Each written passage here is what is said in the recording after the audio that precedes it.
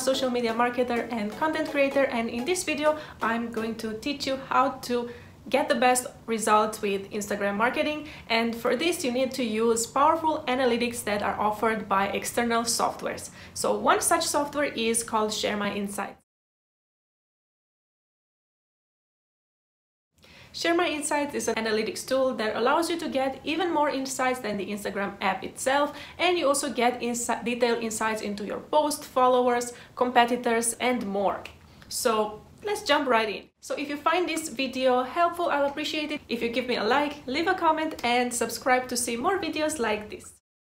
So this is what you're going to see when you open up your Sharemyinsights on your desktop. You can also see it, access it from your mobile app, but I feel that the desktop view is much better and it allows you to visualize things in a different perspective. The main menu for the analytics is here on the left. First, we have the home button. Here you're going to see an overview of your account. Then we have audience insights, we have insights into your posts, stories, competitors, and locations. So first thing you're going to want to check is obviously your overview. So under the home tab, when you click overview, it's going to show you a quick summary of your main statistics, such as the number of likes, comments, engagement rate. You're also going to see a followers growth chart, recent posts, locations, and your most popular hashtags. And from here you can also customize your view. Let's say you want to check for the last 30 days, and then the insights are going to change. If you want more detailed insights, then you're going to look at creating your custom dashboard. Each of these options is a different chart, so you can just play around, go ahead and choose which one you think it's more relevant for you. Like for me, if let's say this is my client, I'm going to want to show them the followers growth. So every time you add a new chart like this, I'm going to send it to the bottom with the simple click on an arrow.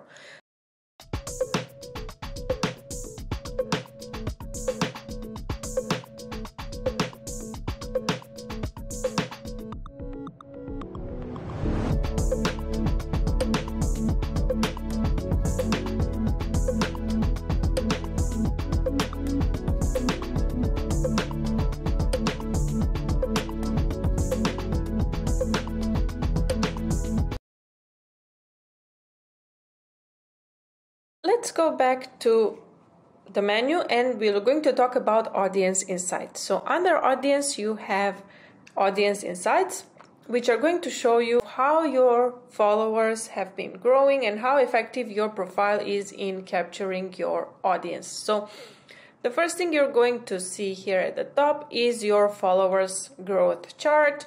So here you're going to look at any spikes in the chart. You're going to want to go and analyze further to see why your followers are suddenly spiking on one day. Is it something that you posted? Is it related to an ad campaign?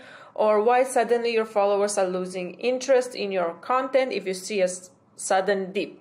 Again, as with anything, you can adjust the date. Let's go to the same 30 days period. So yeah, usually I like to look on a monthly basis so you can see the number of followers you gained versus the number of followers you lost in this period. Then you can see reach and impressions. So for me, reach and impressions are very important metrics of having a successful Instagram account, because if you have a high reach, means that your profile is getting more visibility. So again, we are looking at spikes in graphs. So on this date, on 3rd October, I had a huge spike in my reach as well as impressions. So I'm going to look back at what content did I post on this day, and is this related to a paid ad campaign, or what caused this high spike.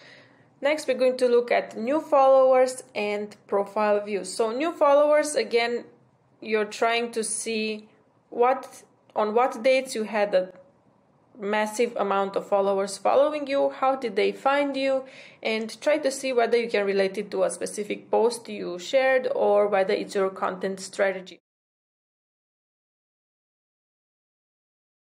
Let's go to post analytics. So under post, Insights, you're going to find your engagement metrics and your post interactions.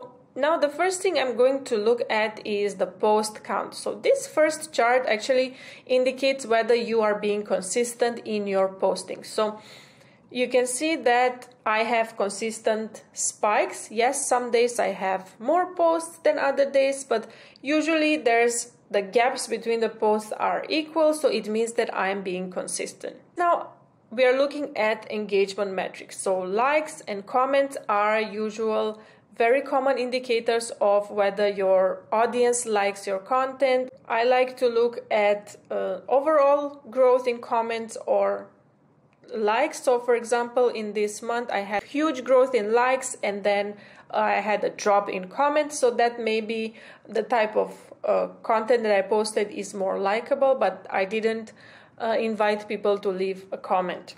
So if we scroll down to post types, we're going to see some interesting information. The first chart shows you how many different content types you posted in a month. So for example, for me, I had more carousel posts and then followed by images. The next chart shows you which type of post got more likes. So for example, images had 49 likes while carousel had 39 average likes, and then videos had the least number of likes. So based on these charts, I can tell that I should be focusing more on images post than carousels. The final chart that you get under post is your best posting time. Now, what I like about this chart is obviously you can find your best time for comments, impressions, but I like to choose to filter my best time for reach. So the most popular time is Friday 4 p.m. It even tells me here. So if I want to reach more people, now I can look at this chart and I will know what time to post. Under post, we also have insights into hashtags and our top posts. So let's look at top posts first. So this is something similar that you will get on the Instagram app, but the difference is that you get some extra statistics that are not available on the app. For example, you get engagement on reach. Not only you get the engagement for each post, you can rank your top post by engagement on reach. This is something important to know because you want to optimize to share the best content for the people who are already following you.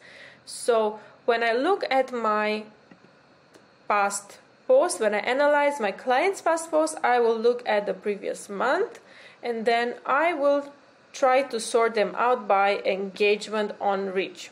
From looking at this, I can tell that people like a post like this where I'm telling them my personal story and they obviously leave more likes and more comments. So the last thing that you need to check under post is your hashtag strategy. So this app analyzes all the hashtags that I'm using and it tells me which are helping me to grow and which hashtags are the worst for likes or for engagement. So I'm going to sort my hashtags by the total number of likes, comments, reach, and impressions. So you can see this chart, it actually analyzes every single hashtag that I used within this time frame that I'm inputting, and I can also export it as an Excel sheet. So I cannot stress how important it is to know whether your hashtags are performing or not on Instagram. It's really one of the top things that I like to optimize for myself and for my clients.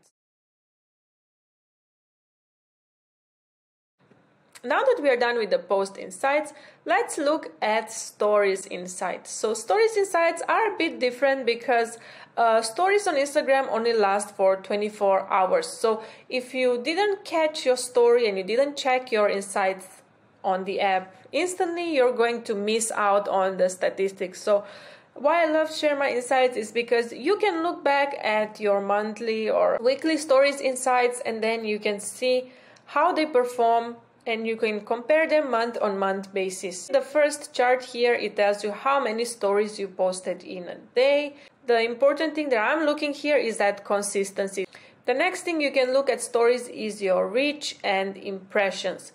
So if we look at the reach, you can see that the reach on stories is much higher than the reach or your feed posts. So I don't know why, but it seems that the Instagram algorithm is showing stories to more people than it's showing your feed post, or it can be that people are more interested and the first thing they watch on the app is your story. And then the last chart that you can see is a pie chart of your story types. You can see that I posted mostly video stories where I record myself talking to the camera, and then I have also a few image types of stories. But when we look at the performance, you can see that images have a better reach than videos, which is quite interesting. I did not expect that. I always thought that videos will do better and they have more chance to reach the explore page, but it seems that in the last month my images outperformed videos.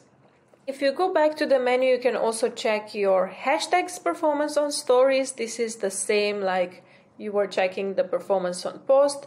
You can export them into a separate Excel file and then analyze them to check your stories hashtag reach. And you can also look at what were your top stories. You can rank them based on replies, which is the number one metric that I recommend you to look at when you share stories.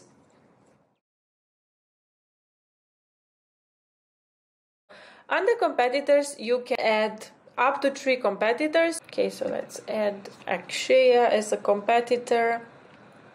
Now, once you have your competitors in, it's time to look at the overview. So the app will show you how you compare to your competitors when it comes to the number of followers and how is the overall engagement rate, how is the followers growth, what are the top posts. I can even see the number of likes my competitors have in this previous month. You can also check your competitors' hashtags. You can see how many hashtags each of them share in a post. You can see their most popular hashtags, and again, my favorite tool, you can see and export the hashtags. Lastly, the last insight that is available on Sharemyinsights is the location tracking. So the app shows you how your followers change in certain countries and cities around the world. Under location, you can also add a location tracking. For example, if you're a local business, you're, let's say, in London, and you want to track your followers' growth in that specific town, you can add it as a location, and then you can come back here and see which locations your followers are growing. So to add the location, you just click a button. You can choose either a country or a city. Let's say a country. So it's quite fun to see how your followers are growing in specific locations. And that's all about this tutorial on how to use Sharemyinsights. So just remember, Sharemyinsights is an amazing tool that you can use whether you're a social media manager, you're managing multiple accounts, you want to generate reports for yourself or for your clients. I think it's a good tool that you can use overall to get better performance for your Instagram account. So let me know what you think about this review. Have you tried this app, and what other apps or tools for Instagram marketing do you suggest to try next? Have a nice day. Bye.